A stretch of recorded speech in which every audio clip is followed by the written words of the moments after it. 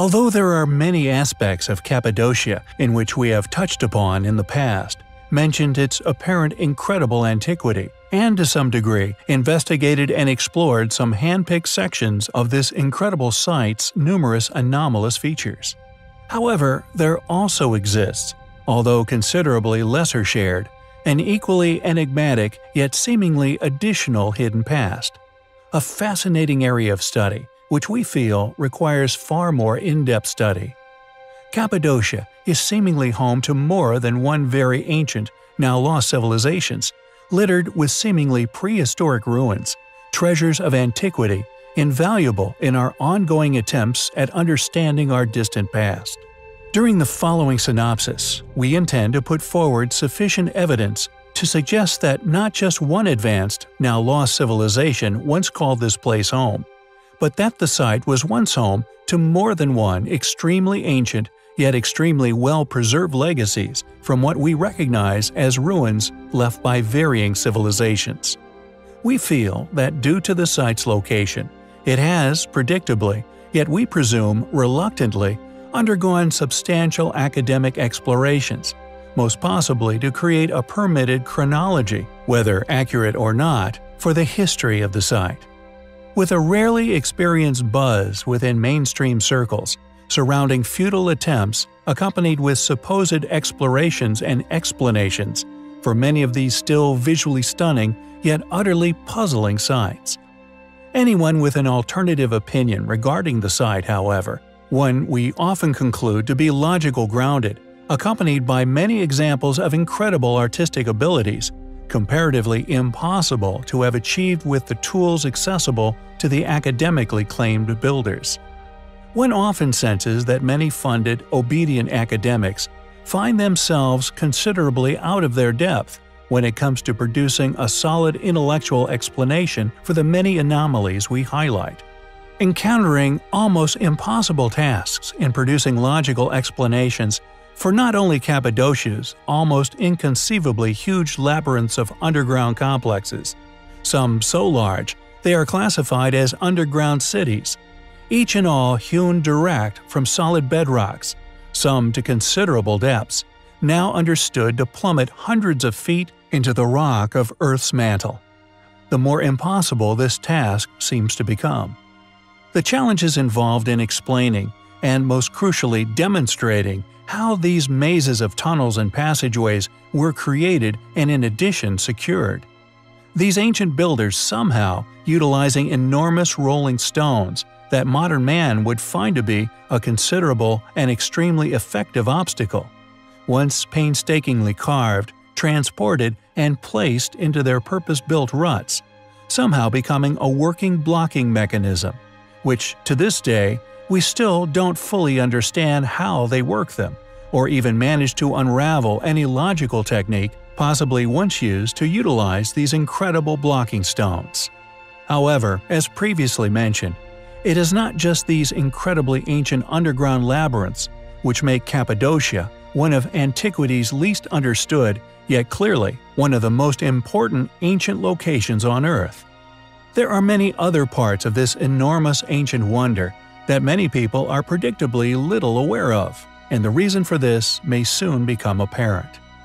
Although underground layers, such as that of Derinkuyu, have an appearance akin to the Neolithic age, in other words, displaying the scars of relics which are unimaginably old, although located in the open air and at the mercy of the far more rapid erosion triggered by weathering the site, and also displays sections which show advanced stone-cutting technologies, absent the tunnels, and was clearly created at a much more recent date, which, unlike the sites which display extremely ancient ages, namely the underground cities, are seemingly from a vastly different time in antiquity. Hopefully, as the evidence and knowledge regarding said sites grows, we will hopefully one day fully decipher the mysteries of not only Cappadocia, but our own past as a whole. It is a subject which we find highly compelling. Ancient Uparts.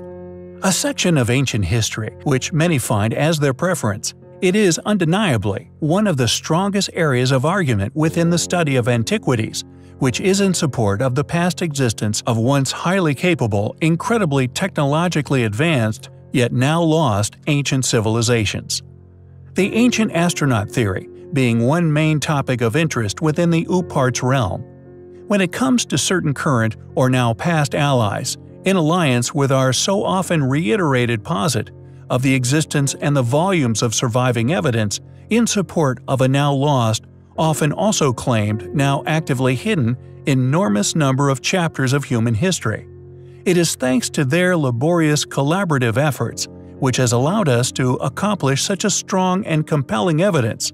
In addition, the realization that much of these sites and anomalous features also display a strong evidential suggestion that many of these civilizations somehow succumbed suddenly, possibly to a past cataclysm. However, if this vast and still growing file of evidence, all suggesting sudden demise, is, in the future, somehow found to have been an undeniable reality, possibly a repeated event, a question arises: who could these claimed ancient astronauts possibly have been? The evidence suggesting sudden halts in undertaking within countless elaborately created, by clearly highly resourced people, megalithic quarries, which were inexplicably abandoned, litter our planet. This may suggest that these UPARTS are either of returning, unfortunate witnesses to this cataclysm, somehow returning many generations later, successfully making contact with a civilization raised from the ashes of their now forgotten world, somehow surviving all this time in an ancient spacecraft, possibly better, possibly similar to our own modern space stations, absent long enough to be depicted by a people presumably astonished by their existence. Secondly, they could quite possibly depict ancient alien visitors to our planet, either once deliberately making contact or once crashing here, forcing these entities to make contact, thus witnessed. Yet, if true, their likeness to Earthlings is a controversial consequence to said history. Or are all somehow a mere coincidence? One or two hoaxes, we feel, is a real reality, but for all these magnificent, enigmatic, and often clear depictions of similarly looking individuals, all being hoaxes? Yet so far separated geographically, we find unlikely. One must keep this in mind when studying such artifacts, such as the Istanbul rocket, the claimed ancient space module which became one of the most popular artifacts of the Istanbul Archaeological Museum. Sought after by Western scientists and media alike, pored over and written about in hundreds of articles across Europe, even featuring on television programs and within many newspaper articles. However, what is fascinating about this reality, that for many years, many specialists, often talented people, also just as often funded to presumably determine an inaccuracy in the object's claimed age, did not. Not until a few years ago, that is. In the last few years, it has been that the Istanbul rocket was apparently found to have been a hoax, a plaster cast made some 25 years ago, a puzzling claim when one remembers that just 5 years after, the space module was sought after by German and English, among many other national archaeologists, and was, for a long time, secured in the preservation unit of the museum. Was this really a plaster cast, a mere 5 years old when this discovery was announced, successfully fooling the world's scientific communities? Or was it like so many other artifacts we study, successfully stolen, then replaced with a clear fake? We will leave that up to you to decide from the evidence available. But an argument for found crash craft can also be seen in the inspiration for the creation of things, like that of the lid of Pakal's tomb. An enigmatic depiction of this same form of technology, again, turns up all over South America, and even further afield. The Kiev spaceman, yet another found far away in the remote, desolate landscapes of Ukraine. Clearly, a depiction of a gas-breathing, humanoid-shaped being, depicted with seemingly no injuries, yet the reason for said depiction is an ongoing debate, yet due to its clear characteristics, a welcome member of this long list of ancient ooparts? Ancient astronauts? Or merely an extremely elaborate, highly complex, hard-worked, long-lived hoax? We find the evidence to support the theory highly compelling. One of the strongest arguments in support of the existence of a past but now deliberately obscured, ancient, advanced, now lost civilization are the impossibly enormous, erosion-resistant megaliths, many far over 1,000 tons in weight, seemingly effortlessly placed atop one another, as if the task was a simple one, tasks that appear to have required minimal effort to have once accomplished. Yet any explanation as to how these stones were moved, or any logical explanation as to how they achieved such task, remains elusive. Not only are there enormous, as yet unexplained megaliths all over ancient antiquity, the almost impossibly precise decoration and seemingly laser-cut accuracy found upon many of these ruins baffle all who gaze upon them or have the unthankful task of attempting to explain them. Nearly every aspect of these masterfully decorated stones, many clearly of a tremendous age, are indicative of an advanced, now lost, stone-cutting technology. The reality that these decorated temples, tombs, and pyramids are found littering the countless inexplicable ruins found all over the world are nearly always accompanied by megalithic blocks, somehow quarried and once brought to each site and seemingly, no matter the size, lifted aloft, forming incredible trilithons, or blocks placed into walls, perfectly placed with stunning precision. Another reason why stone ruins are such a great area for debate, and ultimately a field which presents so many proofs for an advanced antediluvian civilization, one who were once capable of achieving such feats, is the unexplainable nature of these puzzling, inexplicably large blocks. Unexplainable according to mainstream academic opinion, and are predictably still widely overlooked. Regardless of this, our own research has exposed countless of these blocks. The pregnant woman in Baalbek, for example, once argued as being left where it now lay due to the incline, and its tremendous, once argued impossible size, is now, however, understood to have been found to have been part of a wall, with blocks now excavated, discovered to have been of an even larger size. Without question, many undeniable proofs in direct contradiction of the currently defended mainstream theory which pertains to this being our first and only ever societal development after simply appearing after an ice age, this being our only ever technologically advanced civilization ever to have existed.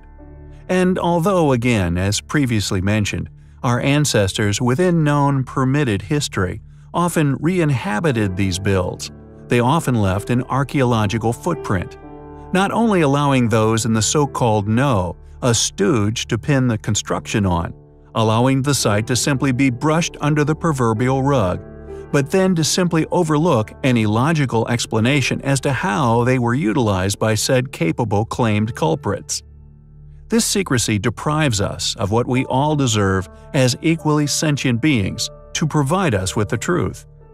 During our own investigative research, in an effort to identify just how many times civilization had possibly experienced cataclysm here on Earth, a question which arose during our studies surrounding Italy's incredible ancient stone walls, when during said research we thankfully stumbled across a very special part of this surviving relic. We found one of the ancient walls had two stages of ancient stonework in its makeup, one known as Cyclopean masonry. A substantial amount is now known regarding Cyclopean masonry, and has virtually been replicated in the modern era. However, the other style is known as polygonal masonry, a style we know nothing of. How they built these walls, or even how they created the randomly shaped blocks.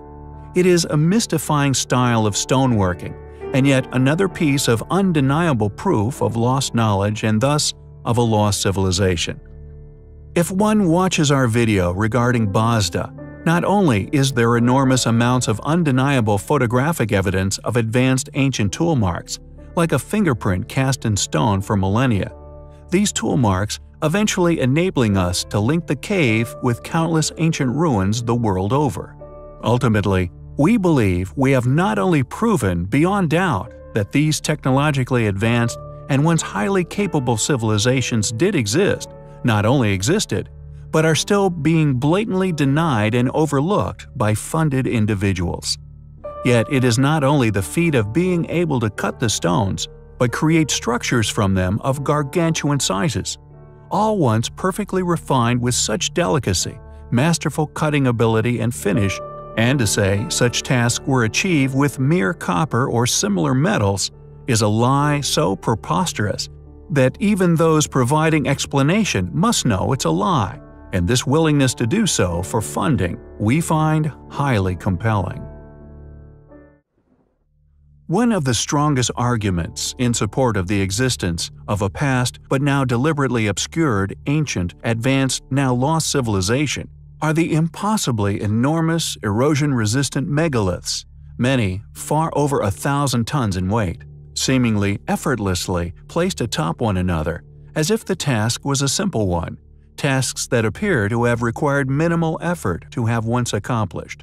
Yet any explanation as to how these stones were moved, or any logical explanation as to how they achieved such task, remains elusive.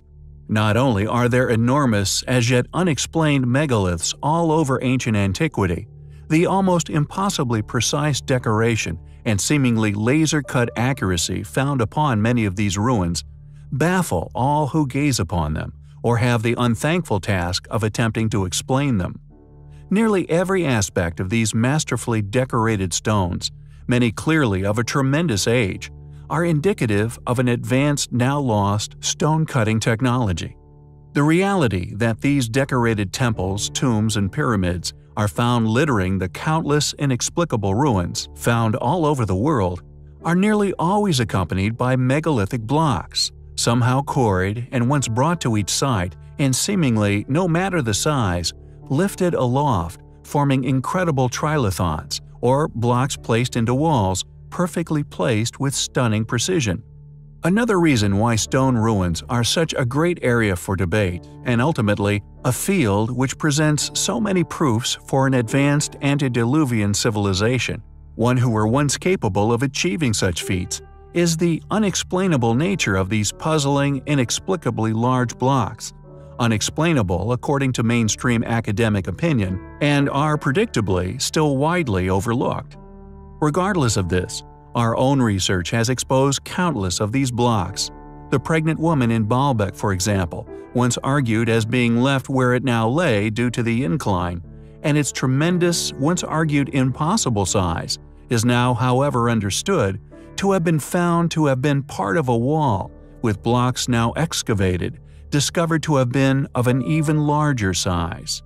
Without question, many undeniable proofs in direct contradiction of the currently defended mainstream theory which pertains to this being our first and only ever societal development after simply appearing after an ice age, this being our only ever technologically advanced civilization ever to have existed.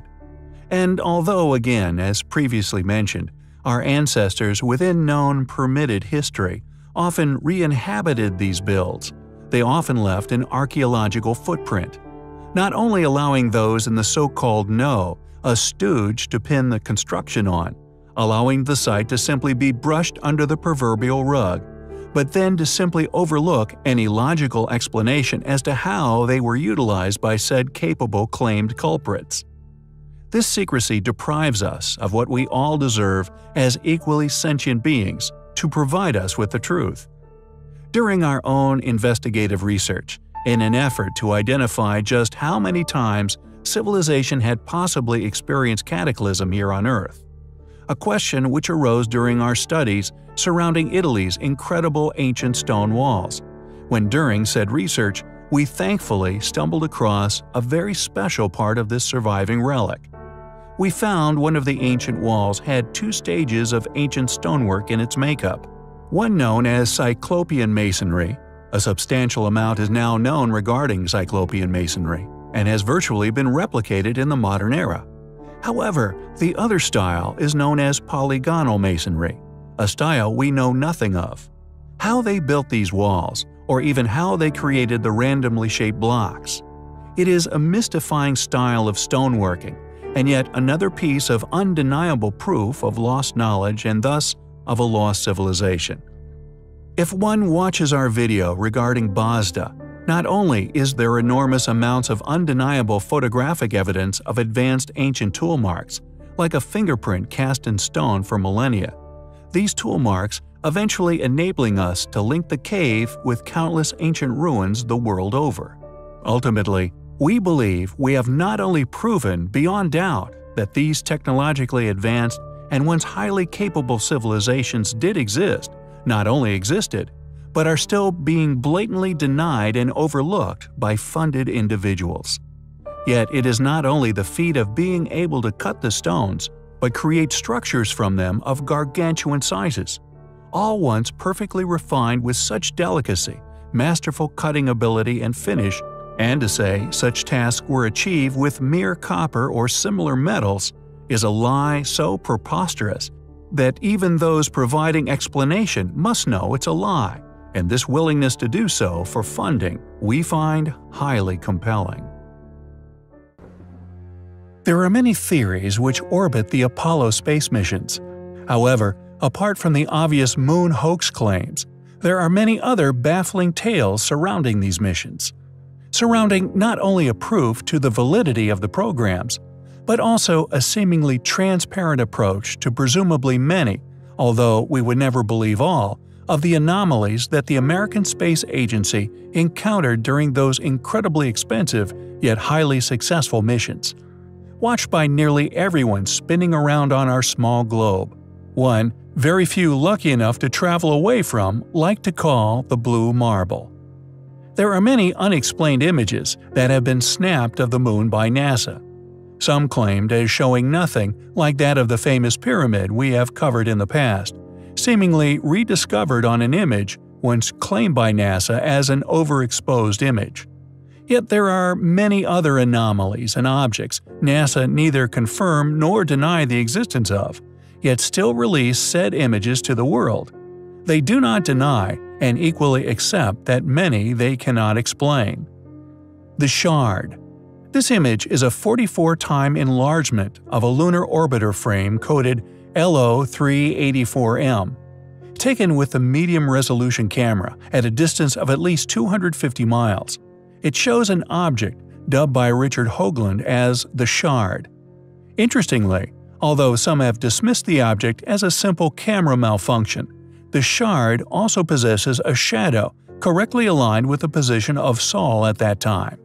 According to Hoagland, quote, "Poor resolution images like this one of the Shard have led some to conclude it is an ephemeral outgassing event. However, the Enterprise mission enhancements reveal no spray or splatter, which would be consistent with such a conclusion." He goes on to state, "The object appears to be solid, though badly battered by meteors." End quote. Above and behind the Shard is the Tower, another among this collection of mystifying images of apparent lunar objects. The tower has been researched and studied by many people since its discovery among NASA's images. A massive structure, calculated as being an incredible 7 miles high, this estimation clearly makes any consideration that the tower is indeed a real structural anomaly, soaring from the lunar surface, a tough pill to swallow. Yet the images remain an incredibly difficult thing to explain, and the tower's cuboid feature atop just adds to this ongoing mystery, yet one of deep intrigue, is the mystery of Castle. The name given to an object captured by the Apollo 10 astronauts during the Moon orbit mission, codenamed AS-10-32-4822. It is of a 1-mile-long object floating miles above the lunar surface, like a satellite to our satellite, that, even more amazingly, is possibly like that of what makes Saturn's rings, that being ice crystals of pure water, is apparently, according to future enhanced image study, also made from a material alike glittering glass. Apart from the reports of strange music being heard on the far side of the moon, a claim few will ever be able to confirm the truth of, this extraordinary object is something very few know of, and even less have studied. Unless more attention is given to such incredible anomalies, ones witnessed by us already, and so relatively close to our little home, we may never know what they are. They are, undoubtedly, highly compelling.